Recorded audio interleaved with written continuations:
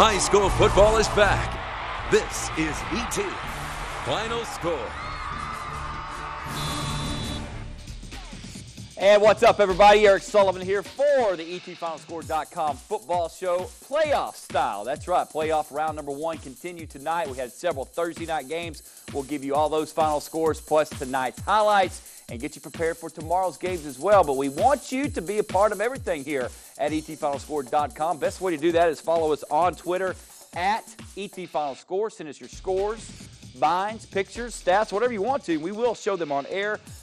Jeff Schaefer, Chris Perry, and Travis Shosing will be joining us in just a moment here on the show. We start with the big one. Last year, Longview lost to Lufkin in the regular season, but beat the Pack in round one of the playoffs. Tonight, the two met again. The longtime East Texas rivals once again in the first round of the playoffs to Trinity Mother Francis Stadium, Rose Stadium. We go for the big one tonight in East Texas. There's those Lobos, and there is the Pack. Early on, Longview doing what they do so well, which is run that football. How good has Braylon Anthony been? He's been picking up the slack. That would lead to a field goal. We're tied at 3 now. Here comes Cordell Rogers, but he is picked off by Stacy Nelson. What a play. Lobos would cash in as Braylon Anthony would get the ball back, and here we go. Off to the races. Go, Bray, go. Up the right sideline. He scores. Longview takes a 10-3 lead.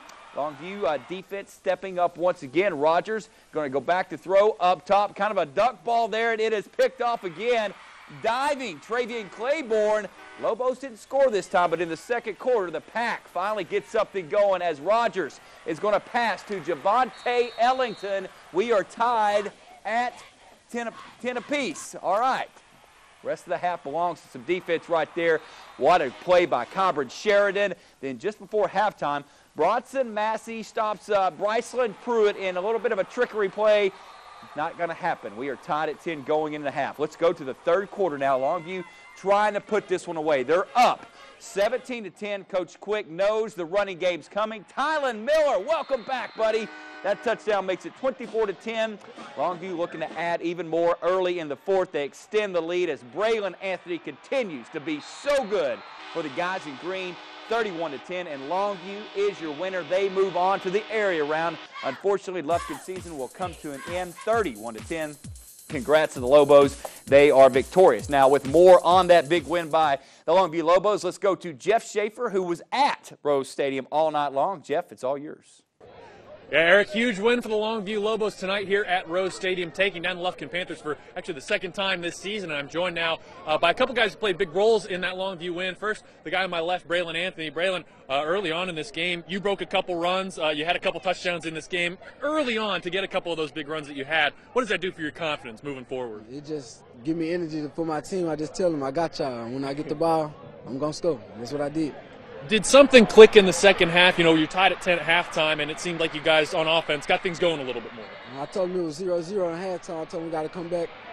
We got to get another touchdown. Defense making the stop. It's offense turn. What does the win mean for your team? Obviously, it means you're advancing to the next round, but the fact that, you know, you beat Lufkin, I mean, you guys know how good a team that is. What does this do for your confidence? It just get us all the way up there. Now we just got to get ready for the next game. All right, Braylon, thank you so much. Congrats on the win. Now, the guy on my right, who played a big role on the defensive side of the ball, Stacy Nelson. Stacy, you had an interception in the first half of this game. You said that was your first interception ever. Can you run down that play for me? Yeah, it was just game winning. Coach, he is talking about the game spark. If you get the spark, it'll do the momentum, and that's what I did. Play it as like your last. That's what I told the whole defense. Play like it's your last. Let's go to none in the second half. All right, well, Stacey, congrats on the win. Thank you so much for the time. Thank you. So they've maybe played like it's their last game, but the Lobos moving on to the second round, Eric, after tonight's big win over Lufkin. All right, thank you very much there, Jeff, and congrats to the Lobos. All right, one other 5A playoff game tonight. Ennis at Hallsville. They met at Vans Memorial Stadium tonight. Could the Bobcats pull off a pretty big upset? Let's go to Vandal Country, Van Memorial Stadium. Early on, Roger McCuller is going to hit Josh Taylor right here. A little throwback pass, and Josh does a good job of dodging some people and using his hands, everything he's got to get to the 20-yard line. Then Lance Hardman of the Bobcats takes it on the end around, and Lance is good. for the touchdown, and they are up by Hallsville 10-7 on the defending state champs. Trey Elliott's got the handoff coming to his big running back, and that's Traven Smith for a big gain. Elliott right off into Kyrie Holloway, and Kyrie just steps out of bounds right there, so they have to settle for a field goal. 13-7 at this point, and folks, look at what happened in Van tonight. They are partying in Hallsville. What a win. Bobcats upset Ennis 24-23, your final score. Let's go to Class 4A now, and another defending state champion. Here we go. Gilmer taking on Pleasant Grove, and early on, the Hawks, Jawan Phillips, all over Gilmer. They take the lead 21-33. Could Pleasant Grove knock off defending state champs Gilmer? Well, Preston Smith gets them going for the Buckeye defense. Big sack right there. Field goal range is just not, but it goes in. How about that? So it's 36-21 in the third quarter.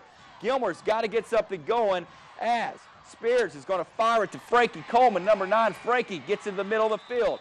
And then Cameron Granville gets the handoff from Spears, and he's got room up the middle as well, getting it down into territory, scoring opportunity as DeMarco Boyd just misses breaking that one loose, but that's okay. The Buckeyes go right back to DeMarco, and he scores with nobody on him.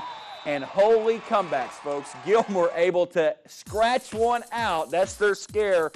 Biggest scare of the year all year. Comes in the first round of the playoffs, but the Buckeyes victorious over Pleasant Grove. Great effort there. 40-36 is your final score. Let's get to Lufkin now. Chapel Hill Bulldogs been playing a lot better ball tonight. They're down in Lufkin taking on Silsbee in this one. As we get to the highlight, it's going to be early on. Mr. Connor Hitchcock to DeAndre. Touchdown. Chapel Hill leading this ball game down in Lufkin. Did they keep this going? Here we go. It's Silsbee's got a nice running game as well, and here we are. It's a big one right here as the Silsbee guys were just running the ball left and right, right to left, doing what they got to get to the end zone, and it's going to be a touchdown right there, or close to a touchdown, as Silsbee would then punch it in right here on the Wildcat formation. So just when Chapel Hill's offense was starting to get going, the defense doesn't have their best night, and they go down tonight to Silsbee in a tough one, 67-46. Congratulations to those Chapel Hill seniors. What a career they had. Hitchcock, of course, all the fine receivers they've got out there, but 67-46 is your final. Pittsburgh Crandall met in Lindell tonight. Pittsburgh 9-1 in the regular season, shaking some hands before the game, and here comes Brian Backa. Fights off the rush, throws it long for Damian Porter. Oh my goodness, what a catch down to the 1-inch line. And back is going to go to Frazarian Harrison for the touchdown. Steps over the defense, and that is a 7-0 lead, Pittsburgh over Crandall. But Tyson Gatewood on the kickoff. You know it's coming when we show highlights of a kickoff. Tyson Gatewood, big-time moves here to the right. Gets out of trouble. Pittsburgh is now chasing him. The kicker doesn't have a chance, and Crandall is on the board. We are tied at 7. Second quarter now. Go back to the passing game for Pittsburgh. Backa not going to throw it this time. He's going to keep it himself. Fight through the line. Gets in for the score. 14-7 Pitt. And the Pittsburgh Pirates are victorious tonight over Crandall. Final score 35-24. Pittsburgh is a contender, folks. This is a pretty good, tough by-district game, but they are able to move on 35-24. District play. Let's go over to Pine Tree Pirate Stadium as Center was playing tonight against Range. Let's get to that score, please, guys. Center versus Range. There we go. And Center coming off of a district share of the district title. They win 51-40, 14 your final over Range right there. We got some scores for you now. Athens taking on Princeton tonight. Let's get to the scoreboard. There it is, 59-36. Athens, big win for them. Liberty Ilo takes care of Van last night, 48-41. Big comeback by Van last night. Kilgore all over Huffman Hargrave, 62-26. Canton, what a win for them over Gladewater, 34-27. That's your final in that one. Diboll lost to Fairfield last night, and Center and Range right there, 51-34. We showed you that score. Okay, we've got action on Saturday, folks. all over East Texas. John Tyler, Texas High, 2 p.m. at Longview's Lobo Stadium. Big one right there in by-district play. Marshall will take on Lindale in Pine Tree, also in Longview at 1 p.m. Bullard Atlanta will play in Hallsville at 2 o'clock. Brownsboro, what a season they've had. They're playing Jasper and Lufkin at 1 o'clock tomorrow. The night game at Abe Martin Stadium will be the Carthage Bulldogs taking on Bridge City. That's the 7 p.m. down in Lufkin. All right, first break happening right now. We've got tons and tons of highlights and scores coming up. We've got those top-ranked Mineola Yellow Jackets, Winona, Harmony. We'll show those guys on TV next, but right now you're looking live at the etfinalscore.com website. Best and most talked about scoreboard in East Texas. Check it out, but come back to us in about 2 minutes for more highlights.